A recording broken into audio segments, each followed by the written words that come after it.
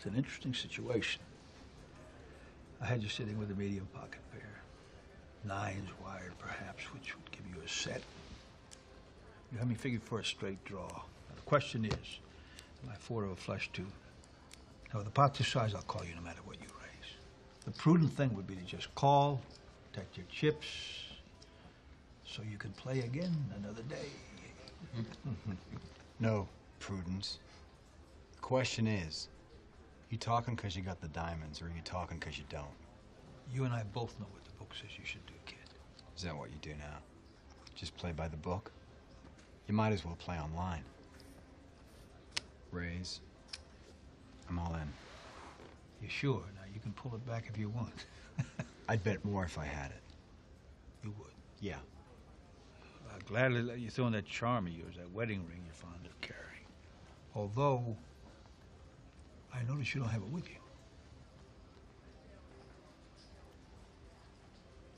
You're right, I don't. But I'll put up the pawn ticket that redeems it against that wristwatch you're wearing. Yeah? Okay. May I?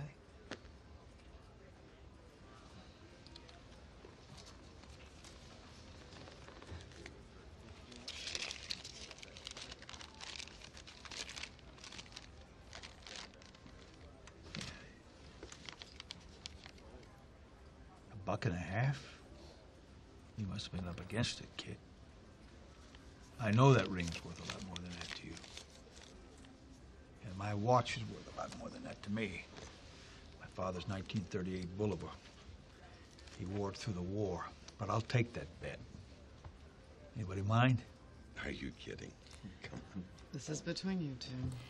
But we're happy to watch. So insane. I got you covered.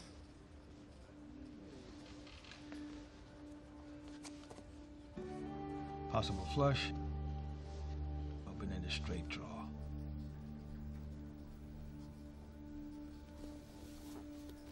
How are you fixed? Pocket nines. Imagine that. Let's see the river. Diamond flush, the winner. Too bad, Huckleberry. Sometimes it pays to be prudent.